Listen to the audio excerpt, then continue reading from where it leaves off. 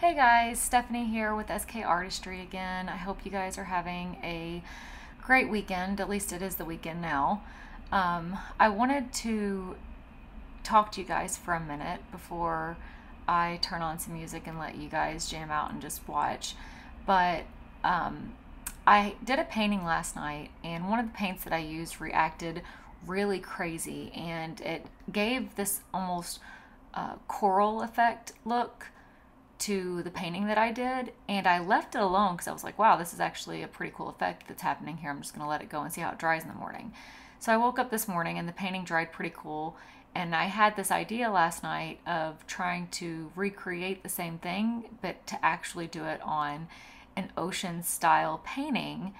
So that's what I was attempting to recreate today.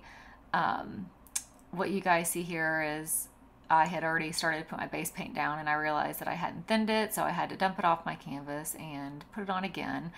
But my goal was to put this blue base down, and then this coral color paint that you'll see that I put down, it is the paint that had this really cool like webbing coral looking effect happen last night.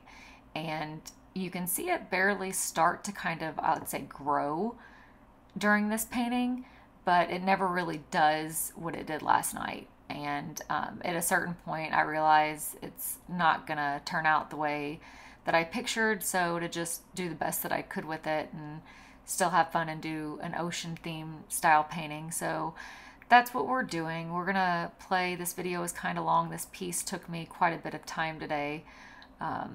So I am going to speed it up and put it on probably at least 4 times speed so that you guys aren't sitting here for over an hour.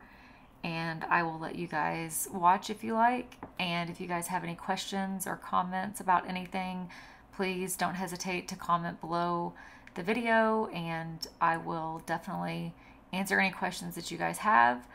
And enjoy, and I'll talk to you guys soon.